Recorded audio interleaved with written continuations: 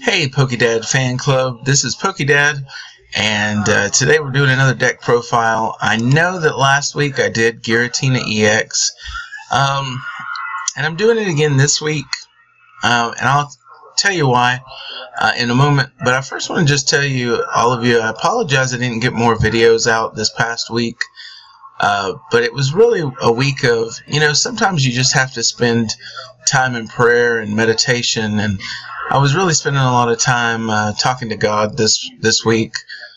So sometimes those things are just really important, and so that spending more time doing that left me less time in Pokemon, and so I apologize for that, but I just felt like I needed to kind of recharge my batteries and recharge my spirit a little bit.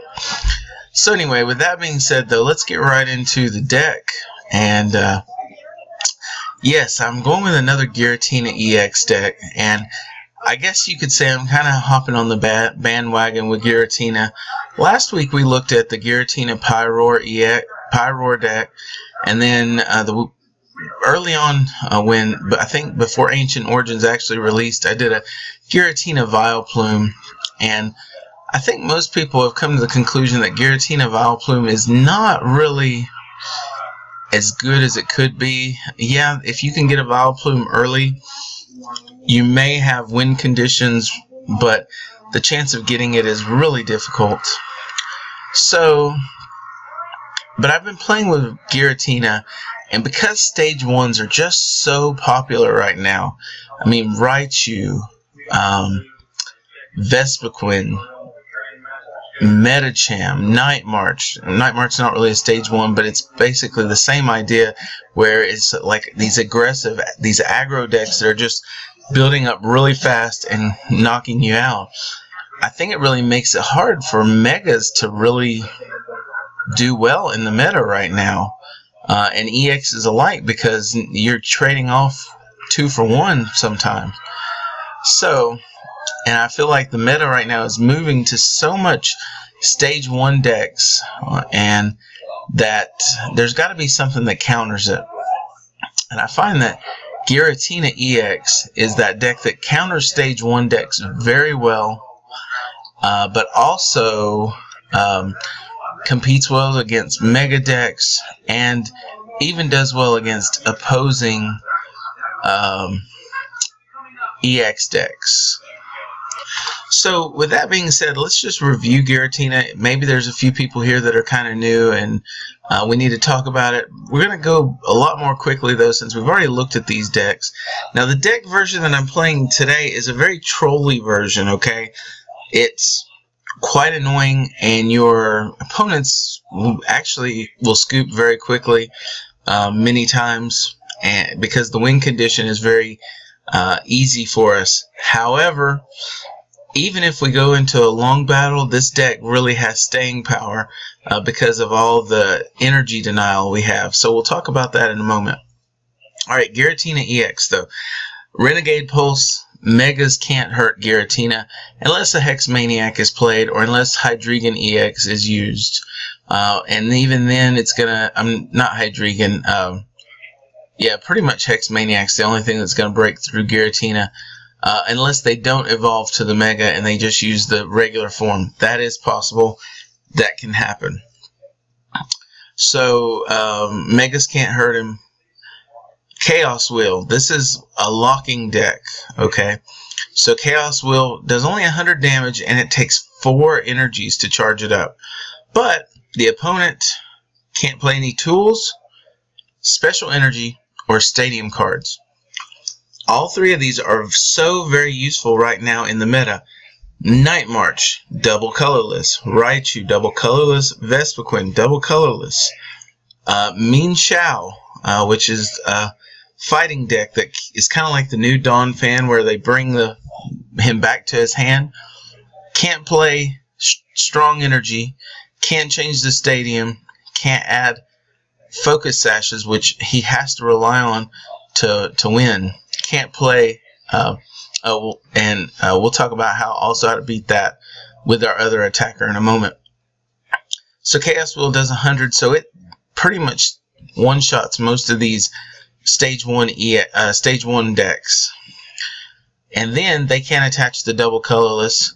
They can't play a stadium, and many times they're reliant on a stadium. Needs Skyfield. Night March Pumpkaboo usually needs Dimension Valley. So it really matches up well against these stage 1 decks. Alright, our other attacker that we're kind of teaming Giratina up with is Seismitoad EX. And in the beginning of the game, Seismitoad is actually one of our best, the one we kind of want to start with, because we can attach double colorless and a muscle band, and we can start Quaking Punch on turn 1. Now it's only going to hit for 50, and since we're in standard format with these decks that I'm showing you, you're not going to be able to use Laser Bank. Okay, so Quaking Punch is really just a temporary thing to slow your opponent down. That's all we're using it for. After that, we want to get into the Giratina and just start taking knockouts, or at least hitting harder with the 100 to 120 level. So, Seismitoad, we use Quaking Punch. We don't ever use Grenade Hammer with this deck. He's just there to Quaking Punch. He item locks once he does that, and then the opponents can't play any items, which again is tool cards, which when I mentioned Mean Shao, Seismitoad actually matches up better against that deck, because then he can't play any tool cards or any item cards like Robo Substitute. So Seismitoad Giratina, that's basically the idea. We're going to either lock their items, or we're going to lock their special energy in their stadium and tool cards. Very nice. Both of them work really well together. Now we do have a couple supporters. One of them is Hoopa EX. In this deck, Scoundrel Ring, the ability just comes in really handy. We run into our first Ultra Ball, and we can Hoopa for a Giratina, a Seismitoad, and a Shaman. Or if we already have a Seismitoad out, we can do 2 Giratinas or another Giratina. Well, however we feel the matchup best is going to work best. And then we can grab a Shaman, which will draw us more cards. So Hoopa comes in very handy. If he's prized, it makes it a little more challenging, but it's not overwhelming. So Hoopa EX. And one thing is, we also play a lot of cards that bring our Pokemon back to our hand, like Super Scoop Up and AZ. Sometimes you need to bring Hoopa back out so he doesn't get Lysandered up. Fortunately, though, you can attach a double colorless, and he'll and you can retreat that way if you can afford to spend the energy on him. But anyway, that's Hoopa for us. Alright, and then 3 Shamans. So we're playing 3 Giratina, 3 Seismitoad, 3 Shaman. Shaman's just there for setup. But also, there are times where we'll end up starting with Shaman, and so sometimes we have to Sky Return.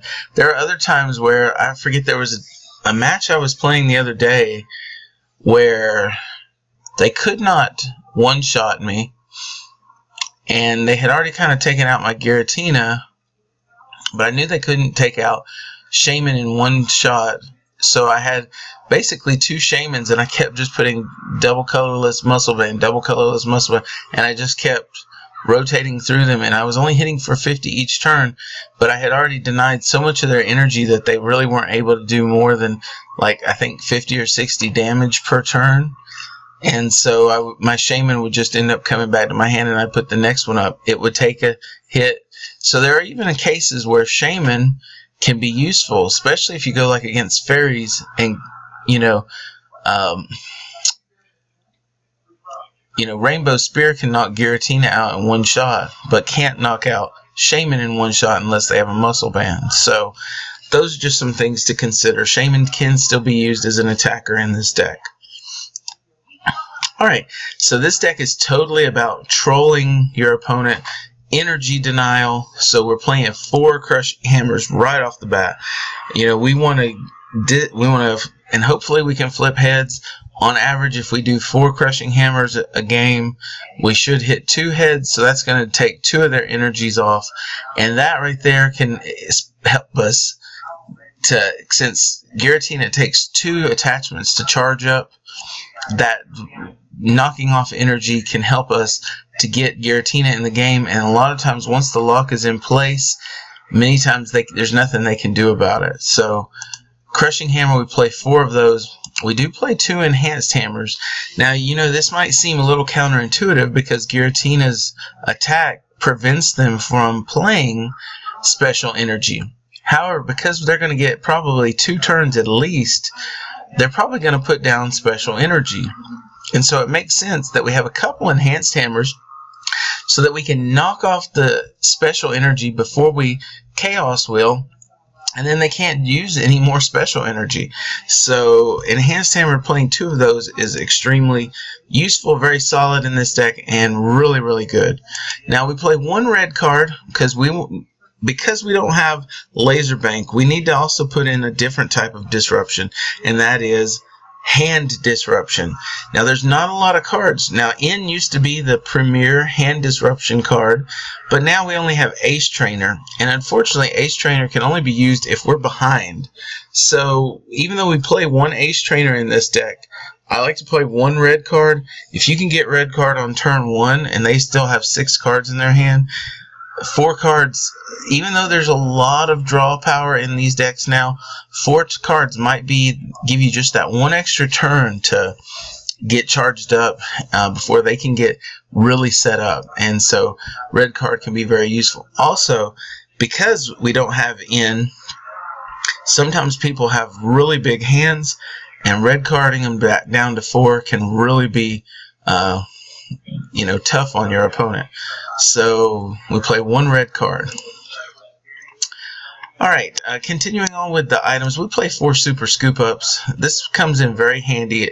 We use it instead of Switch, and again, it's another flippy card, so that means, you know, if we're on a roll with heads, we can really do well. If we get a bunch of tails, not so well. But Super Scoop Up allows us to reuse Shamans over and over and over again. Also allows us to pick up a Toad or a Giratina that's been injured, that maybe we haven't placed energy on. Maybe at the beginning of the game we're just tanking them and we can super scoop them up. Or if someone's Lysandered up our Hoopa, we can super scoop up the Hoopa, and then we don't even if we've already played it once, we probably will not need to play it again.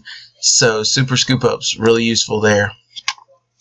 4 Ultra Balls, we don't really use it a whole lot except mainly to get Hoopa out, and we want to have 4 of them so we can get into Hoopa very, very quickly and very early in the game. So discard 2 cards and then pick any Pokemon out of your deck that you want. So Hoopa is usually the one we grab. But we also can grab Shamans. We have 3 Shamans in the deck, so there may be times where we need to play another Shaman. So we can Ultra Ball, or we, you know, if are in a tight match and we're getting knocked out, we're taking knockout, we may need to get another Giratina or Seismitoad ready to go. So Ultra Ball works real well for us there. Alright, let me go and continue on with our tool cards, and then we'll go to VS Seekers, because most people know what VS Seekers are. Muscle Band here, we're playing 3 of them. We've got to have damage enhancers, because if we don't, we're just not going to do enough damage. Seismitoad without a Muscle Band only going to hit for 30. So Muscle Band allows us to hit for 50. So at least that Quaking Punch, you know, we can 4-shot something instead of 10-shot them, you know. And then also Giratina, very useful, because with 100 we can't in 1-shot an opposing Shaman, but with 120 we can knock out an opposing Shaman. So Muscle Band on Giratina is very good. Also, this helps prevent us getting head ringered, so we have to have something on there to keep from being head ringered. We also play, speaking of head ringered, 2 of these ourselves. And again, this is just more about the energy disruption. If we're going against a mega deck or even a non-mega deck, just an EX deck, we can head ringer their main attackers, and that's going to force them to have to take another turn of energy. Combine that with our hammers and with our supporters that take off energy, and now you're looking at sometimes they can't ever get the Pokemon rolling. So head ringer, really useful. We play 2 of those. We don't play more than that because, again, we're playing so many stage 1 decks. And if you don't have head ringer, jamming net will work. I actually used that in a play test locally, and it actually worked pretty well. It kept someone from, instead of two-shotting me, it was going to take 3 turns to knock me out. So jamming net can be useful too if you don't have the hit ringers. I know they're a little bit more expensive. VS Seeker, this probably goes without saying, but VS Seeker allows you to put a supporter card from your discard pile into your hand. Typically, whichever one we're planning on using, that's the one we use. So we go ahead and VS Seeker for whatever we need. So be that. We can play 4 of those so we can reuse our supporters. Our supporters are very important to us. But before we get to supporters, let's talk about the stadium. I play 4 Fated Town in this deck. You could play 3 and maybe add something somewhere else. But Fated Town is really good if we're going against Mega Evolutions like Mega Rayquaza or Mega Manectric. They may still try to Hex Maniac and attack our Giratina, even though it's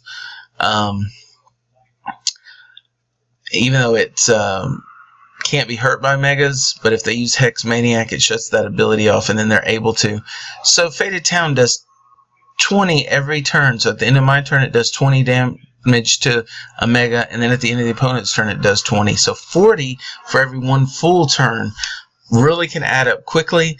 I was playing someone in the league, and they got 2 Mega Ampharos out, and I just kept knocking off the energy, and they ended up both fainting at the same time due to Fated Town, while I was knocking out a 3rd EX that was on the active slot. I took 6 prizes all at once because of Fated Town. Now, is that typical? No, but it is pretty fun when you get those kind of scenarios. So Fated Town, we play 4 of those, and we play them also. We play 4 because we want to counter Stadium. However, with Giratina, they can't change the Stadium, so Fated Town can stick if we can hold the Giratina in place for a good long while. Alright, let's go over our supporter line and then our energy, and we'll be done. The supporter line, so the typical start, 4 Sycamores. Discard your hand and draw 7. Resource management is very key in this deck. But there are just times, like energy is really, we're only playing 7 energies in this deck. So we have to be very, very careful with our energy supply. But Sycamore, discard your hand and draw 7. Excellent, excellent for our to get through our deck quickly. And it's just typical, everybody plays 4 of those. Lysander, I play typically 2 of these in a deck. You just can never go wrong with Lysander. Switch one of your opponent's bench Pokemon with his or her active Pokemon. So Lysander, he just wins you games many times. Lysander up that last Shaman on the bench and finish it off for 2 prizes. Alright, because we're so limited on draw supporters, we play 2 Birches. Now we do have the 3 Shamans to help, so Birch, you know, the debate rages on Shauna or Birch, and I actually can see reasons for playing both of them, you know. In the same deck, you could do 1 Birch and 1 Shauna. One situation where Shauna does have an advantage is when you're getting ready to deck out, and you say you have 8 cards in your hand, alright. You VS Seeker, now you only have 7, and you can either VS Seeker for the Shauna or you can VS Seeker for the Birch. Well, if you VS Seeker for the Birch and you flip heads, you're going to just draw your 7 back and then you're decked out. But if you play with Shauna, you're only going to get 5 cards, and that gives you 2 more turns. So, there are some cases where Shauna is better, and I think sometimes a standard 5 is better than risking only getting 4, you know. Though I think most people, the consensus now is most people are leaning toward Birch. But that's just their opinion.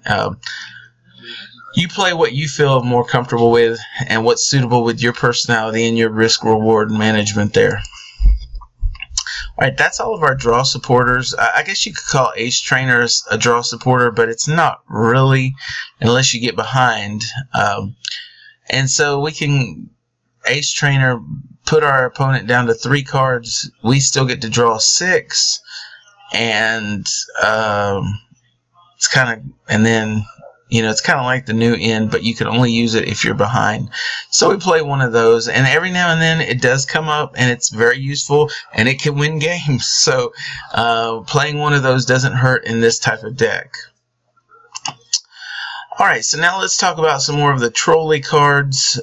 So Hex Maniac, we play one of these because we really have no way of getting through walls. So we have to Hex Maniac or Lysander around walls. So Aegislash, Beautifly, Regice, well, Regice it won't do anything for. So if you get stuck with a Regice, you're going to have to Lysander up a bench or something like that. If he just tanks the Regice, you may be just done. Unless, well, but again, we play Energy Disruption, so there may be a time where he won't get the attack. A good Crushing Hammer followed by a Team Flare Grunt can really weaken an opponent very quickly. So, Hex Maniac, we use that. It's not used a lot in this deck, but it is used every now and then. We also play 2 Team Flare Grunts, discard an energy attached to your opponent's active Pokemon. And the cool thing is if you can use this to knock out a special energy or a basic. So if you have let's say you're going against an opposing Giratina and they have a double dragon and say a fire or a fairy or whatever they're using to charge it up, you can Team Flare Grunt the fire energy, and then you can enhanced hammer the special energy and bring them back down to 0. So very trolly card, especially when you use it with hammers. Zero Sick is another one of those trolly cards. We play one of those, and this can get rid of a tool card or a special energy, but it doesn't have to be on the active. You can actually use this on the bench. So we can get rid of, again, a special, if we're playing a Vespiquen deck, get rid of that double colorless. And then we can play Chaos Wheel, and guess what? The Vespiquen can't attach any more double colorless, so they're going to have to take 2 turns to charge up. Lysander the 1-up before it gets the second energy on, and bye-bye Vespiquen. The other thing is that this works very good with also Headringer. So we got a Mega that we're going against. Get rid of his, scrap his Link, Spirit Link, put the Headringer on, and guess what? Now that Mega, if it hasn't evolved yet, it's going to have to take an extra turn just to evolve. And if it has evolved, now it's going to have to take an extra energy just to attack. So it can be useful. Zero Sick, very useful there. It has multiple uses in the deck. Finally, the one, I guess you could call it trolly, but it's really more just, it's kind of like the Super Scoop Ups. We play the AZ. Do I play just one? No, I play 2 AZ. And the reason is we can AZ Shaman to get more cards, or we can AZ something that's been Lysandered to the active, or if our Seismitoad or Giratina is hurt, we can AZ. We may lose the energy, but they won't take the knockout on us. And if we have something in the bench ready to go, AZ can just be useful for us there. So that's our final supporter that we play. And then let's just talk about our energies. Now, if you don't feel comfortable with 7, you can always maybe remove a red card or an extra AZ or Team Flare Grunt. But I feel 7 is just fine with this deck. 4 double colorless. Alright, for the Toads. And then 3 double dragon. Now, the cool thing about Giratina is 1 double dragon and 1 double colorless will charge him up, or 2 double dragons will charge him up. You're not going to usually have more than 2 Giratinas charged up in a game. If it goes that long, I mean, it's usually not going to happen that you'll have more than 2. So that's why I only played the 3, because let's say worst case scenario is I have to use 2 on the first Giratina, and then the second one gets the third one and a double colorless. Now you can say yes, they may be prized, and that is possible, but usually the games with this either go really short or really long. There's not really a mid game here. It's usually either you're trying to have to constantly get energy off your opponent, and so you're not really taking any damage, but you're not really dishing out a whole lot of damage either. or you play Chaos Wheel and they just can't attach any more special energy and they concede the game. So that's pretty much how the games go. This is a very trolly deck, so if that's not your personality, don't play it. I kind of like this deck. It's just fun. I never really got to be able to play Seismitoad a lot when it was when the Lysander Trump card was still in play. So this is kind of a way to get in using it. Anyway, guys, that's the deck analysis. I actually have one more Giratina deck that I'm going to show you, and I think it may be the best of all of them. But I'll probably show that. I'm going to try to get that out tomorrow. I also want to let you know that I'm probably going to have at least one or two other decks this week. I think I'm going to show a Metacham deck, and I don't know if it's going to be Metacham with Machamp or if we'll do Metacham Evolutions. I'm kind of leaning toward the Evolutions because it's a little more,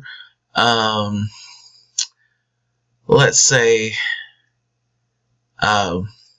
unique. It's rogue, I guess. It's a rogue deck, so it may not do very well, but you know me, I'm known to kind of put some odd combinations together.